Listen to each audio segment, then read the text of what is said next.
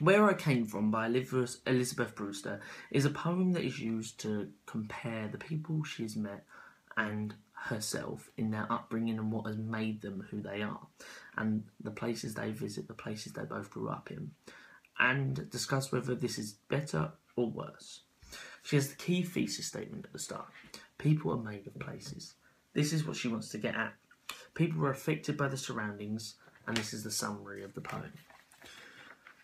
They carry with them hints of jungles or mountains or tropic grace, or the cool eyes of sea gazers. Atmosphere of cities, how different drops from them, like the smell of smog or almost not smell of tulips in the spring. Nature tidily plotted in little squares, with a fountain in the centre. Museum smell. Art so tidily plotted with a guidebook. Or the smell of work, glue factories maybe, chromium-plated offices. Smell of subways, crowded at rush hours. The main points you want to look at here are the sterile and man-made ideas and the artificiality of the city brought about due to the metaphors, nature tidily plotted in little squares, as you can imagine something so conform, applying to the rules in little squares, with a fountain in the centre. Here, a man-made object is taking away the beauty of nature. It is in the centre of what people want to see, what the people who have designed this city, this urban world, want you to see. You've also got the idea here of smog, and then the almost not smell of tulips. She's saying that she doesn't like where the people she's grown up with have met. The people that she's met in cities aren't necessarily the people that she likes, maybe, and she doesn't like where they've come from. She doesn't go into detail about the jungles or the mountains. She doesn't like urban nature. The smell of work, glue factories maybe, smell of subways at crowded rush hour, all disgusting smells, and chromium-plated offices. He clearly shows that she doesn't like this, although it can be seen as positive. She doesn't like it. She's surrounded it with negative views. Then you've got the change from the first and the second stanza, people she's met, to her own. But there's one slight change in the structure of the start of the second stanza. The first line doesn't fit the margin. It actually flows on from the first stanza. So it's not as if she wants you to pause and reflect on what's going on there, as she doesn't seem to deem it so great. She prefers where she grew up.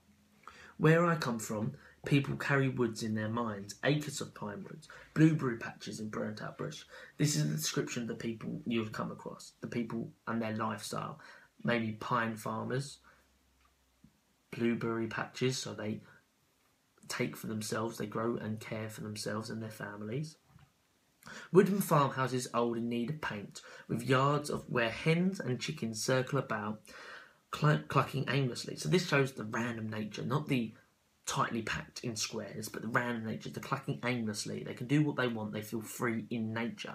Also, wooden farmhouses old in need of paint. It shows that these have clearly been used and used for their purpose, what they were designed for. Battered schoolhouses, once again, battered, but they've been used. These nostalgic images of what she likes. Behind which violets grow. Behind all this nature, behind all of this batteredness, there's nature. Beautiful violets grow. Spring and winter are the mind's chief seasons. These are where the main changes occur. Ice and the breaking of ice. Winter, ice, spring, the breaking of ice. This can be related to as though how ice can be seen as the urban world. Something so rigid. Ice is represented and rigid and conform. So applying to what urbanisation has necessarily done. And then the breaking of ice, something that she likes to say that she does and occurs in her hometown. The breaking of these new urban ideas, and it's showing a step out of the seclusion and a move away that can occur if you just open your mind up and change your personality. And then there's a final shorter two-line stanza.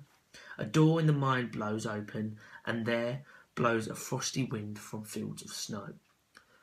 Metaphor about her memories is what I've noted down next to my poem.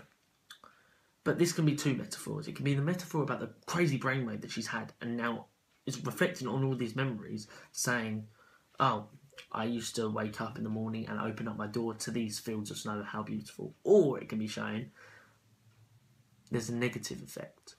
The urban world is attacking and taking over. and a frosty wind. She is scared of the effects that it might have in the future.